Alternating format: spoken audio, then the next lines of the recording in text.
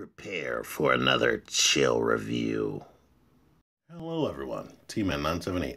Right now I'm going to be bringing you a super close look at Zero Suit Samus Amiibo from the Smash Brothers Edition Wave. This is part of the Wave 5 Amiibo.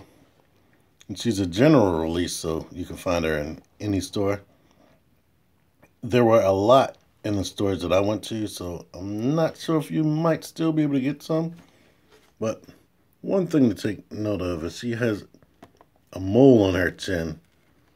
I think they gave her that during other M, or it might have been beforehand, but when I seen a little speck on her cheek on the actual Amiibo, I thought it was an imperfection, but she does actually have a mole on her chin. Let's see if we can see who her opponent is. No, they just show her kicking. So she's one of the few Amiibo that doesn't have an opponent on the back. But let's get her out of the box. And so I keep the packaging. Here it is without her in the way.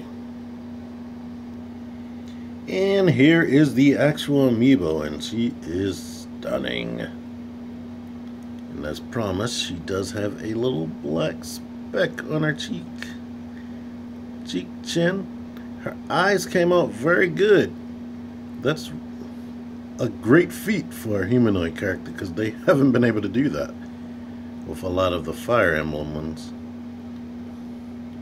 But anyway, here are the details on her hand. Come on, focus for me, focus. I always have trouble focusing on little tiny figures, but as you can see, she is very detailed, and yeah, she might be giving Captain Falcon a run for his money as far as the butt.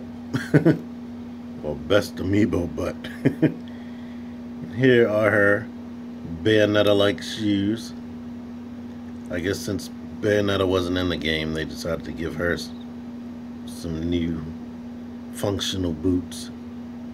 And as you can see, they gave her this milky pedestal right there, instead of making it like transparent.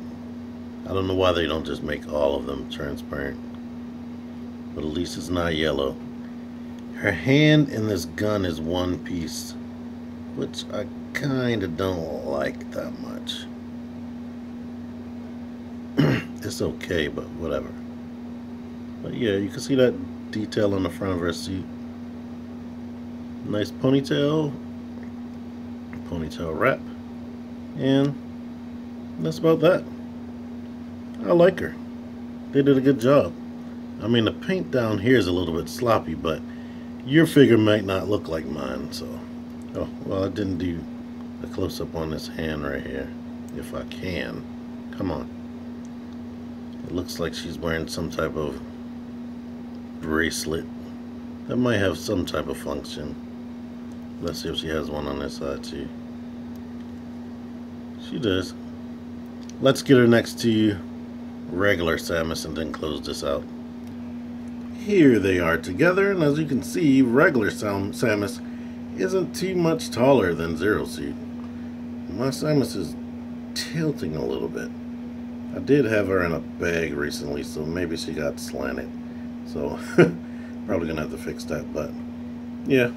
Unless I'm crazy, this little base right there, the gold looks a little bit darker on hers than Zero Suit, but it's nothing too much to compare besides their height and size, because they have totally different detailing. Like the gun is even a different color than her suit. But anyway, yeah, I like her. And if you want all the Smash Brothers Amiibo, you're gonna have to get her anyway. So it kind of makes the decision for you. And of course, she has function in Super Mario Maker, which I haven't got yet, but there's that. Anyway, if you like this close look at Zero Suit Samus, give me a like, share, comment, subscribe if you haven't already done that. T-Man978, out of here. Who has the best booty? You tell me.